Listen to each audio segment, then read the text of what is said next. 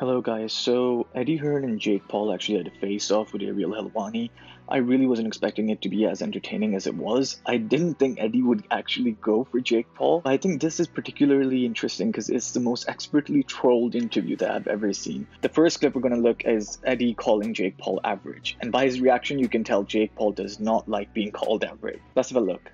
You call me average after You 1 are minute. average. But you call me after 1 minute of my first professional But fight? no, but you're still average. You're not. That's you're not true. I just beat a 5-time world beat a champion. UFC. You don't even know. You don't know my ability though. That's Well, the that's problem. true. That's true. You don't. I don't know where you might go.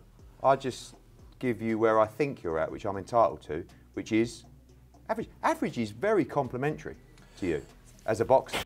After that well-done roasting by Eddie Hearn, expert-level roasting, we then moved on to the fact that Jake Paul thinks he can be a world champion at boxing, and of course Eddie Hearn does not think so, but the way he explains it to Jake Paul is really good.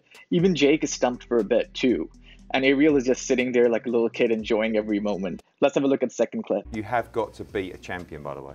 This isn't even a bet. This is just opinion. You can't just create some belt and then say that you're a world champion. You've got to beat a legitimate world champion. My personal opinion is that I don't think you're good enough to do it. If you do, wow, what an achievement. And I love your dreams. Dreams are beautiful.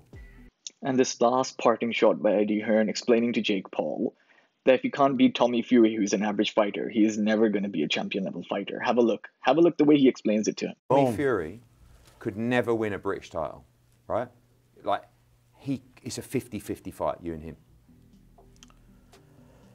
Do you agree? No, no.